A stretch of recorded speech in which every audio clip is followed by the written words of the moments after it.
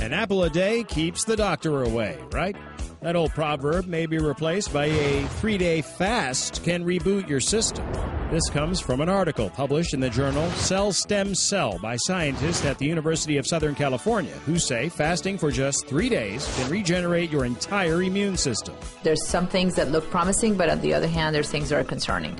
When you fast or starve yourself, your body's stem cells kick into overdrive and produce new white blood cells, which fight infection. By mass-producing new cells, the body regenerates its immune system.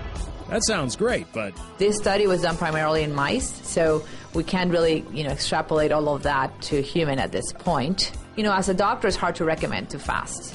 I think it's people are doing it, and, it may not cause a significant harm, but you have to be very careful about it if you're going to do it. So I will not, recommend it. The doc says people battling advanced cancer should not try fasting. Fasting in that situation can really make the treatments more difficult and can really harm the patient. So a 3-day fast might reboot your system, but it also just might make you really hungry.